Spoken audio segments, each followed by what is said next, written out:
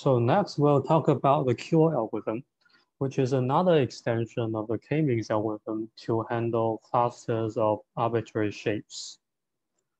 Previously, we have talked about the BFR and K-means algorithms, but the problem with these algorithms is that they assume the clusters are normally distributed in each dimension and axes are fixed. So basically ellipses at an angle, for example, like this one, are not okay for this algorithm.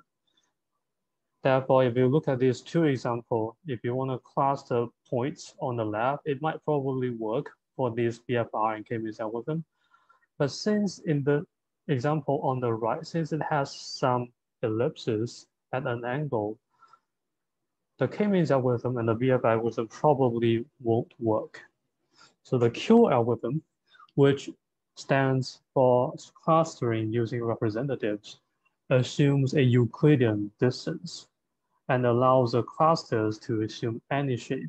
And it uses a collection of representative points to represent the cluster. So you can see that now we can use these representatives to handle any shape. For example, let's say that each of these points represent the age and salary of a lot of staff in some university, and the E means these are the staff for the engineering department, and H means these are for the humanities department in a university. And naturally, they have two clusters. One is for the engineering department, and the other is for the humanities department. And ideally, we would want to automatically find these two clusters. But as you can see, these two clusters are actually definitely not normally distributed.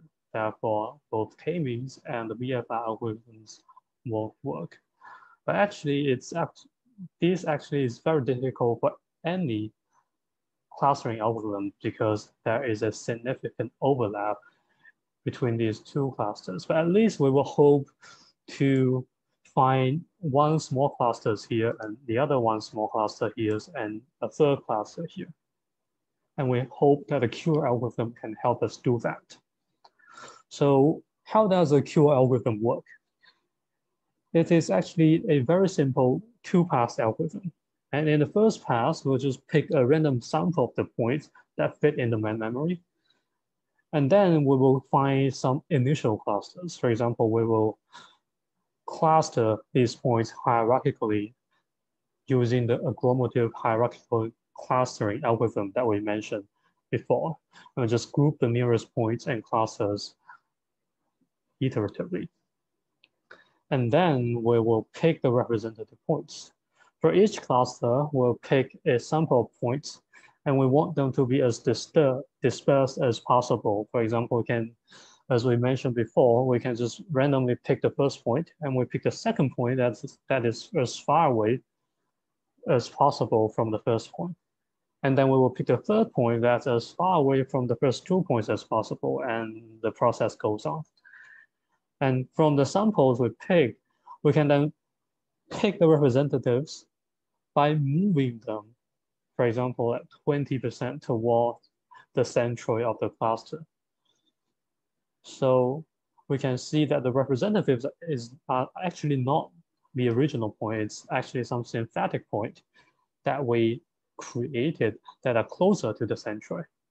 For example, let's say that these are the initial clusters from the Q algorithm. Then we will, for this cluster, if we want to find the representatives, we will first randomly pick one point here. And we'll pick the second point that's the most far away from the first point. And we'll pick the third point and the fourth point. And then we'll move these 4 remote points about 20% towards the center.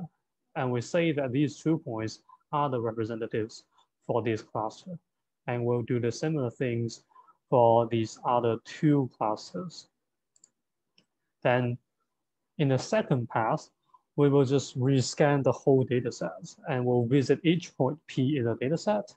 And for each point P, we'll just place it in the closest cluster And normally we can define the closest as to find the closest representative to P and then assign it to the representatives cluster. For example, if the P is here, then the closest representative will be this one. Then we can say that the P actually belongs to this cluster. So to summarize, in this lecture, we talked about the problem of clustering, which is to given a set of points, and with the notion of distance between the points, we want to group the points into some number of clusters. And we talk about some algorithms for the clustering problem. We cover the agglomerative hierarchical clustering, and we talk about centroid and clustroid. We also introduce k-means algorithm and its two extensions, BFR and CURE. BFR mainly handles a case where we have very large data set that can't even fit in main memory. And CURE mainly handles a problem where we have clusters of arbitrary shapes.